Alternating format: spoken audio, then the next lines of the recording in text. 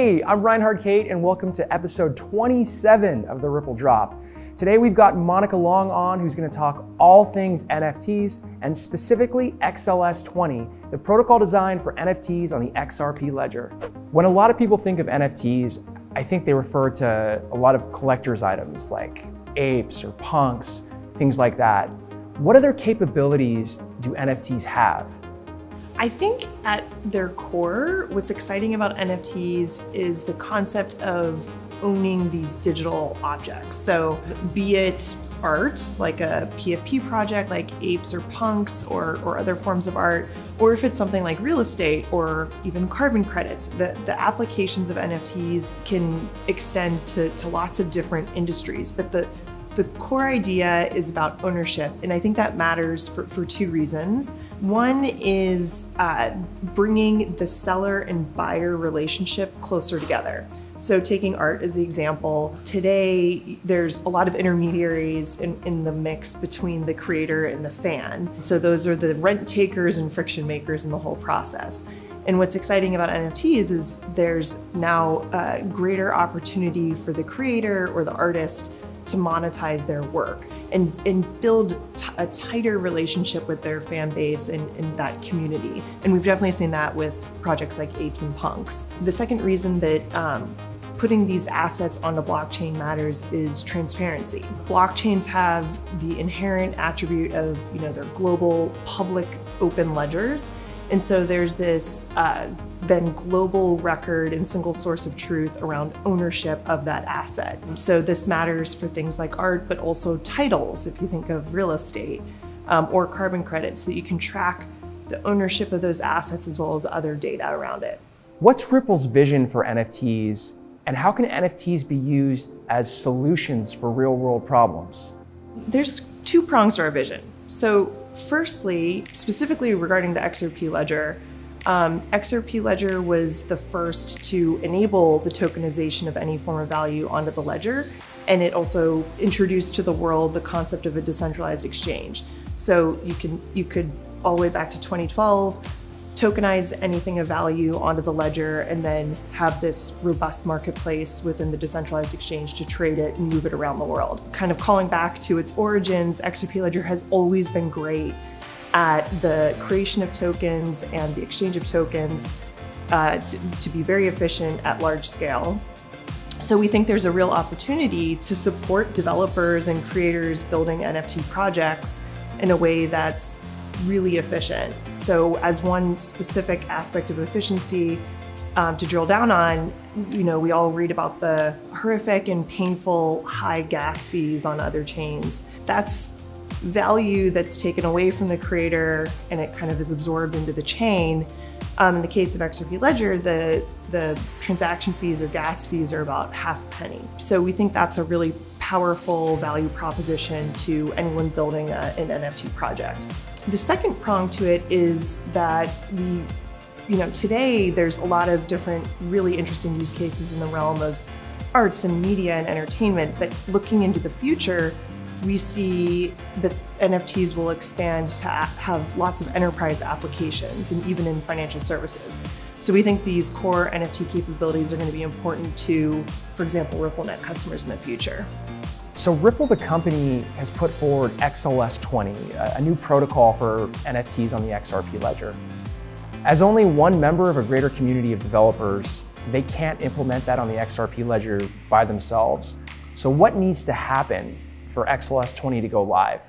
Yes, so XLS-20, a bit about that, a little bit of history. So since 2012, there was this ability to tokenize anything of value onto the ledger. Once we had this insight that developers and creators of NFT projects could really benefit from the just inherent attributes of XRP Ledger, we sought to improve or contribute something that would improve the ability to create NFTs on XRP Ledger. We proposed a new amendment to XRP Ledger called XLS-20, and we built this new standard. And what it does is it makes the creation of NFTs on XRP Ledger very compact and efficient, so it doesn't impact ledger performance and create a lot of congestion at scale. And it also makes the experience for the developer creating that NFT really easy.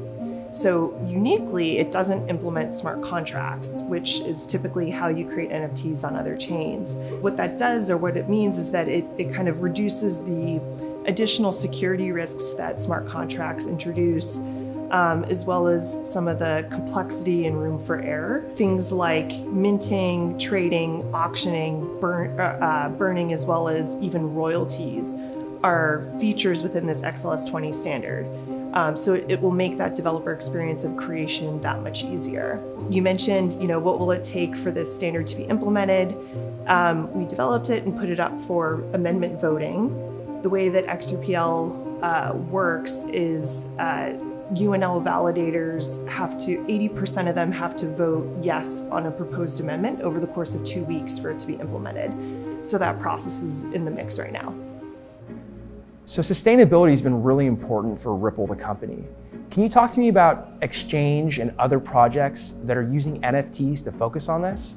Sustainability has definitely been a kind of key impact platform for Ripple over a long period of time. As a company, we committed to being carbon neutral by 2030. We very recently announced that we would put $100 million toward carbon market investments, meaning as a company, we're going to invest in the R&D behind new technologies for carbon removal. We ourselves will be committed to buying high quality carbon credits. Translating that commitment over to blockchain and XRP Ledger, we really believe that there's a powerful product market fit for carbon credit markets on blockchain.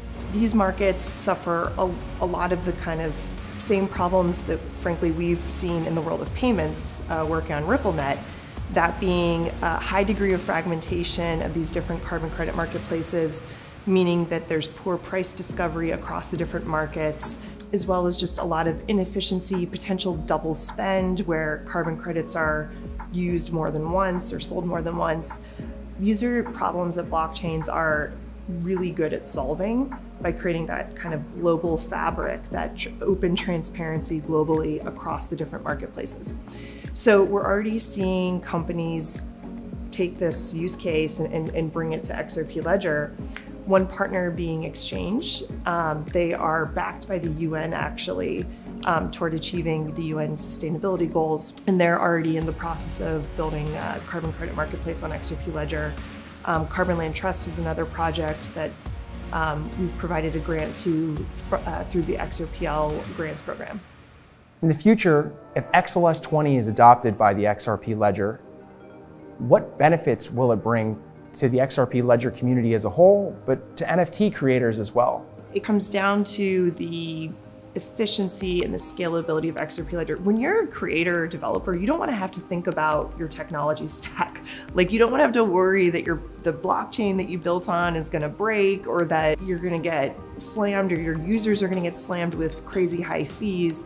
So it's about the experience being on their side and really making it work for them. For Ripple, and like our perspective on it is just that, I mean, we've always believed that the power of XRP Ledger is in tokenization, liquidity, settlement. It's so good at doing these things across a broad set of use cases on a global scale. And that is what builds us toward the Internet of Value. So this is a vision that, that we've kind of carried through since our founders articulated it in 2012.